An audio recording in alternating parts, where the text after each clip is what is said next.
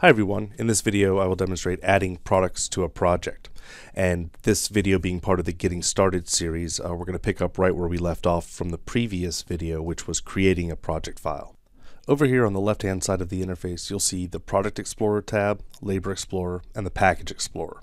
We haven't talked about packages yet. That's something that you can read further on in the user guide.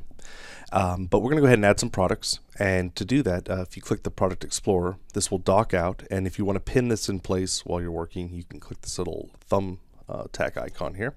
That will now dock. And what you're seeing here are the three items that I added in a previous video in this series: a receiver, some wire, and a speaker when we talked about adding products to your catalog.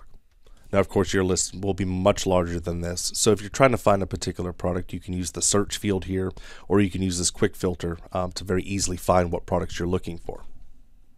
Now before I drag over some products, I'm going to go ahead and choose a location and a system here in the drop zone. I'm going to choose the living room AV system and then drag over the receiver. And that has now been added to the project. If you want to add more than one product, you can change your quantity here. In this case, I'll add 4 of these speakers and drag them over, and those have now been also added to the living room in this case. You can also add to multiple locations at a time. So for instance, if the library and the kitchen were going to get the same number of speakers, say in this case 2, you can then change the quantity to 2, drag this over, and you can see that 2 speakers were then added to each location. And while I have those 2 rooms selected, I'm going to go ahead and add wire, since this was the third product that we downloaded. And I'm going to put 2 drops of this wire, speaker wire, drag it over. And what you're seeing now is a prompt for the wire length.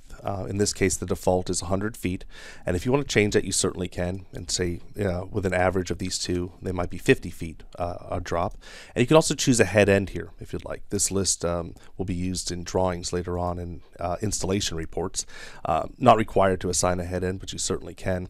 The length is what's important, because if you'll recall, wire is being charged on a per foot basis when it is bulk wire. So in this case 50 feet per drop, hit assign, and then 2 drops of wire at 50 feet each were added to the project. When you're done adding products, you can uncheck this little thumb tack icon and it will dock out of the way. And very similarly, you can add labor items if you wanted to add programming to a project. So just for an example here, I'm going to uncheck these. You can also use these deselect all buttons here, and I'm just going to choose the main house and assign 1 labor item to that for the programming. And this is the one that we created in the previous video.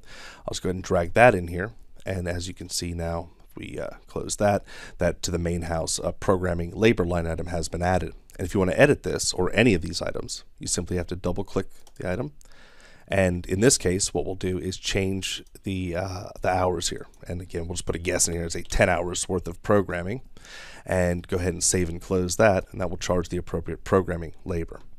And that's how you add items to a project inside of SI 2017.